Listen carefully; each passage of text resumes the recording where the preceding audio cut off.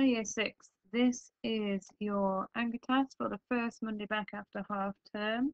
I hope you all had a lovely week and that you've managed to relax, maybe enjoy some of the slightly warmer weather. It's been quite nice. In fact, it's really bright and sunny now I'm recording this.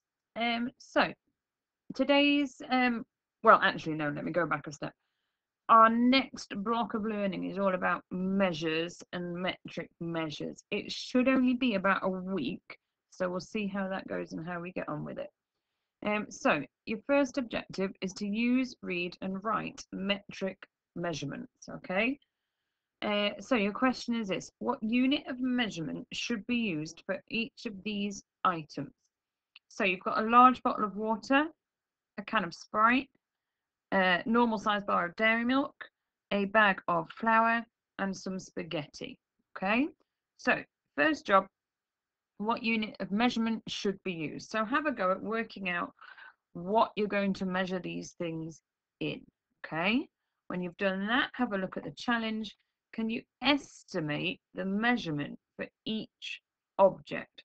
So approximately how much would each of these things contain? Now, I know it's hard because they're on a screen and you can't see them, but imagine this was a kind of large-sized water bottle that you'd see in the supermarket or the newsagents. This is just your average normal-sized can, average normal-sized dairy milk, not one of those ginormous ones, a normal-sized bag of flour, and a normal-sized pack of spaghetti, okay? Try not to dig around in your cupboards, people. Try and estimate. So have a think about what it might be. So what I'm expecting you to do, as before, is pause the video, have a go, and then come back and I'll go through it. Oh, I forgot about the supporting hands. Sorry. So 2 of them contain liquid. Would you use milliliters or liters? So there's 2 that contain liquid. You should be able to work out which ones those 2 are. Are you going to use milliliters or liters? And then the other 3, you need to choose between grams and kilograms. I don't know why I've used the abbreviations for these 2 and the thing for those 2. This is grams, this is kilograms, this is milliliters. Let me write it on for you. I don't know what I was doing there. Milliliters or indeed liters. Okay, so grams, kilograms, milliliters, liters. Right, make your decision, have a go, and then I'll go through it. Right, so our large bottle of water here, I would be saying that we're going to measure in litres rather than milliliters. Our smaller can of liquid, the Sprite here, will have milliliters. And the dairy milk, we're choosing between grams and kilograms. It's not a ginormous one, so we'll go with grams. The flour, I would go with kilograms, and we'll go through this estimation in a minute as to why I've said kilograms. And then the spaghetti, we'll go back to grams again. Okay, so that is what I would say we would measure all of these things in. So then it said estimate the measurement for each object.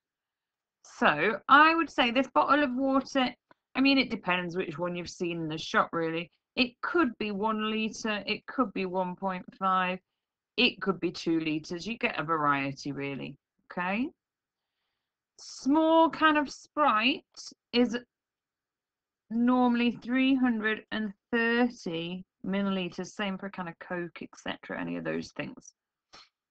Now your dairy milk bar, they vary a bit, and I think they've changed over time. I'm going to estimate for now 40 grams, but I might just check that when I've finished this video, and I might even add it and pause it and come back. Otherwise, I'll do it in the guided section. Bag of flour, normally 1.5 kilograms. So that's 1.5 kilograms. Okay. And finally, the spaghetti. You can get larger packs, but normally they contain 500 grams. Okay. All right, that's it for the anchor task. I will just pause this and just double check the weight of that dairy milk. So I'll be back in a moment.